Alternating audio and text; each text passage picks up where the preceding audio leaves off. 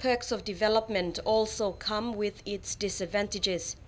The 700 million Kina road infrastructure project for NCD has left city authorities no choice but to have residents and properties vacated to allow for the infrastructures to be built.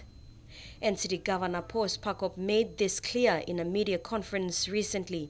Well, we have no choice but to remove people, and we have factored their cost and compensation into the costing.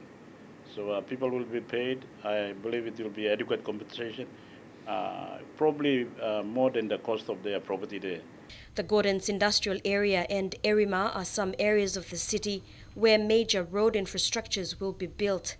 In April this year, some residents at Erima were concerned that they will be asked to leave their properties because of the 4-kilometer overpass that will be built from the airport to Sir John Guy's Drive in Waigani.